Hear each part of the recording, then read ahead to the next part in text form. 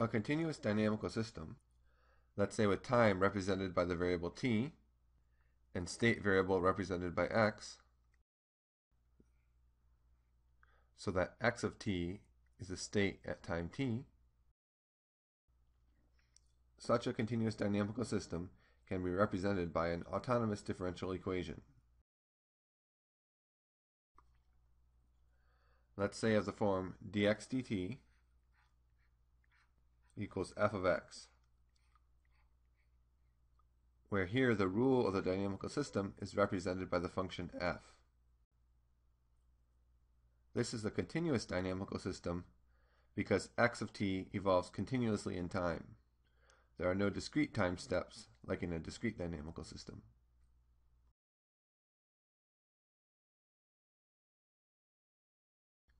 And write it as dx dt of t equals f of x of t. But usually we'll suppress that t and use a simpler form dx dt equals f of x. What's the simplest form for a function f of x? Well, we could have f of x just being a constant. In that case, the differential equation would be dx dt equals c, a constant. What's a function whose derivative is constant? Well, that would be the function x of t equals c times t. The derivative of this function x is just c, so indeed dx dt is equal to c. In fact, we could add any other number d, and the derivative of x would still be c. But let's not look at this case. That's too boring.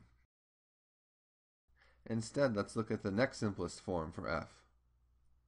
We could let f of x be a linear function. Let's say f of x equals r times x, where here the parameter r is the growth rate, at least if positive. If r is negative, then the derivative dx dt is negative, so x is decreasing. In that case, we could call r the decay rate. So our linear differential equation, or linear continuous dynamical system, is dx dt equals r times x, where we just plug this f into the differential equation. Can we find a solution to this differential equation? The solution means finding a function x of t, where if we differentiate, meaning we get dx dt, is the same thing as multiplication by the number r, meaning we get r times x of t. If x of t is a solution to this differential equation, it means that differentiation with respect to t must be the same thing as multiplication by r. So we require that these are the same. So for what type of function is differentiating with respect to t the same thing as multiplication by r? We can find the solution by guessing. For the exponential function, the function is its own derivative. So this means for e of t, differentiation equals multiplication by 1. But we don't want differentiation to be the same thing as multiplication by 1. We want it to be multiplication by r. So instead we could try the function e to the power of r times t. In this case, by the chain rule, if we differentiate, we get an r that comes down, and so we get r times e to the t. And this is exactly the same as multiplication by r.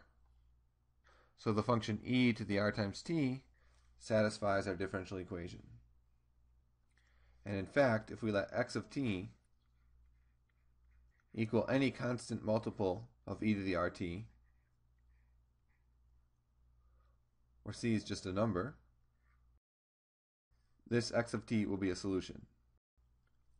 Let's check that differentiation is the same thing as multiplying by r. Well, if we take x and differentiate, we get the derivative of x, which is c times e to the rt.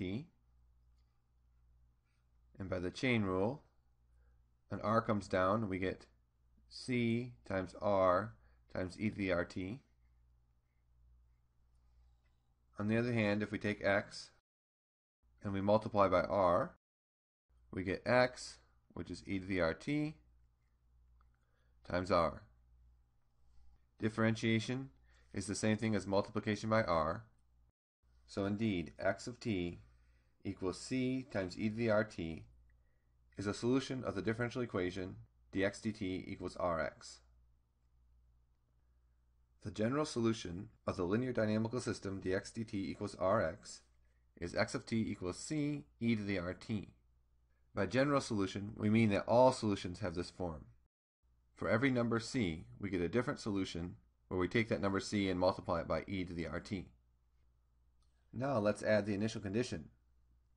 Let's say we demand that x of 0 equals some number. Let's call that number x naught.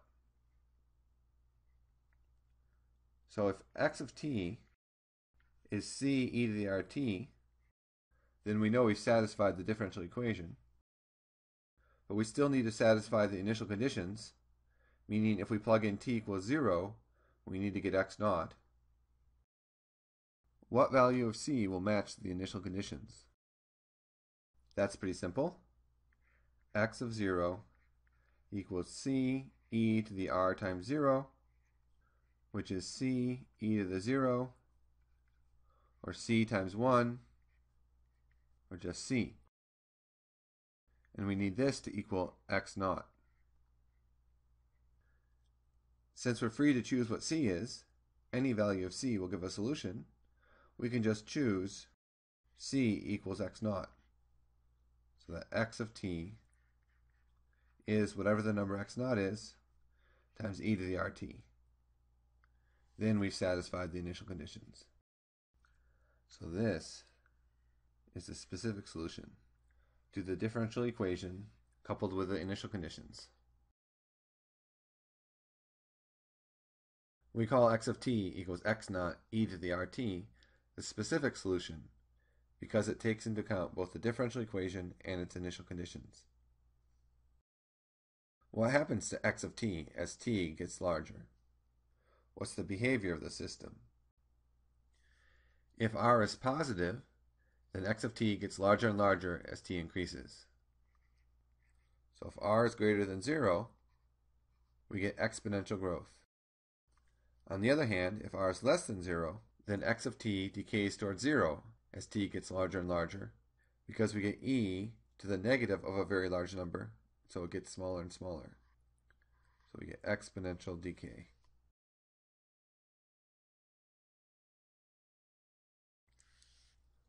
Let's say I had a population of bacteria that was growing, where we represented the size of the population by b of t. We might have a differential equation of the form dB dt is 0.8 times b. Let's say with initial conditions b of 0, the initial population size is 7. Then our solution, our specific solution, is b of t equals 7 times e to the 0.8 times t. Just using the general form here. Then indeed, b of 0 does equal 7, and we satisfied the differential equation that dB dt equals 0.8 times b. And if we were to plot bacteria population size versus time, we would get some exponential function that looks something like this, where the initial condition is 7, and the population size just gets larger and larger as time increases. So this gives us exponential growth. Maybe a good model for the initial growth of a bacteria population, at least until its growth slows down because it runs out of food or space or something. We could also have a negative rate of change if, for example, we had disappearing rhinos, where let's say h of t is the population size at time t. In that case, the differential equation might look something like dh dt equals negative 0.1 h, with some initial condition, let's say of 1,000. In this case, our solution, h of t equals 1,000 times e to the negative 0.1 t. This solution exhibits exponential decay, as the rhino population size is heading towards zero, or extinction. In this case, a graph of the population size as a function of time would look something like this, with the initial condition of 1,000.